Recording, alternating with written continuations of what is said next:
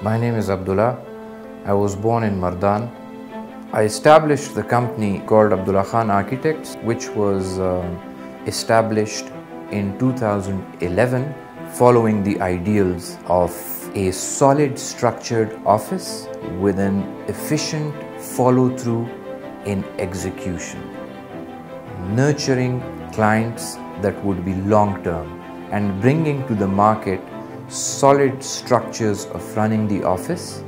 Now this brings with it a lot of education, from your interns to your office boys to your colleagues to your builders to your vendors, but we're up for it. I went to college in Peshawar, Edwards College. Upon graduation, I went to NCA, spent about 5 years there, became an architect, started practicing in Lahore for a couple of years, then went to work with Habib Fidali in Karachi, after which my good friend Ali invited me to work in a company he was working with in Dubai. That changed my life. I worked there for about 3.5 years. Then I decided to come back and set up my own practice. I used to admire colonial buildings when I was growing up. I could not identify that this would eventually convert into a professional choice. That was my only interaction with architecture. And how I got into architecture was a different thing altogether. I saw my brothers struggling after their master's degree, and I thought to myself, I need to have good education in order to earn money. That was my only motivation. It was my desire to come back and start serving our starved community, whether it was starved of choices, opportunities, services. I wanted to do my bit.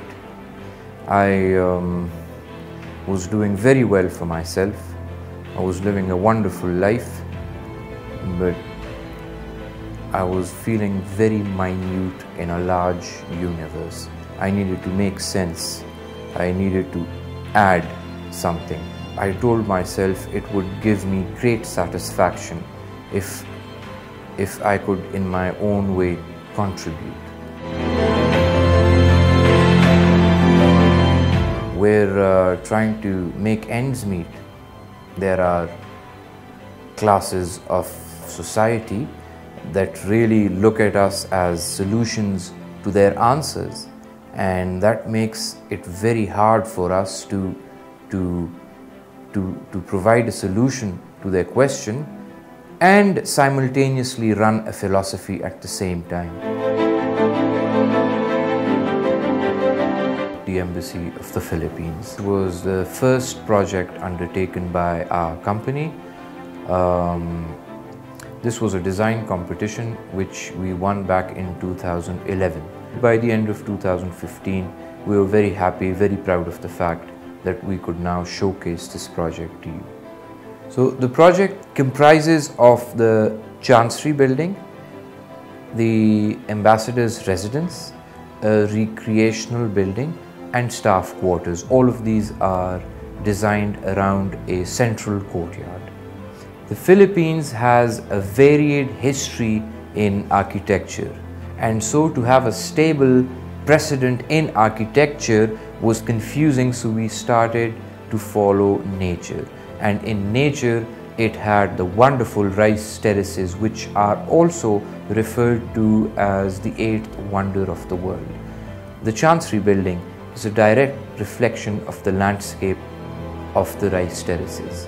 The rest of the buildings really follow the Chancery, and we gave it an internal courtyard. The next project we're going to talk about is the Elite Club in Gujarat. The project currently is under construction. We've divided it into 3 stages.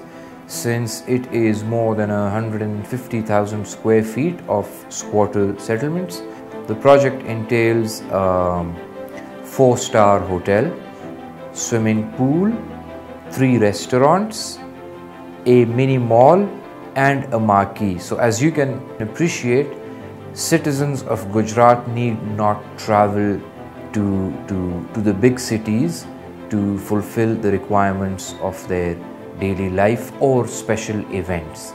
The challenge here was views really. A hotel needs to have views.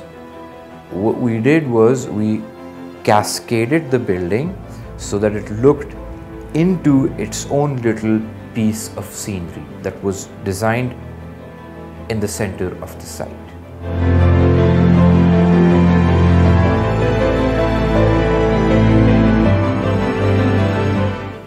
The third project we're going to be talking about today is a residence in Charsada.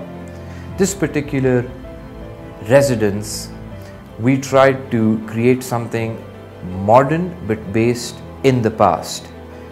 The result was a regional residence made in regional materials.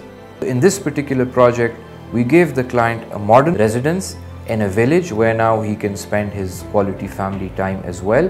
It has modern amenities. The architecture is regional, so it blends in the cultural identity, and the amenities provide the everyday requirements of a modern family house.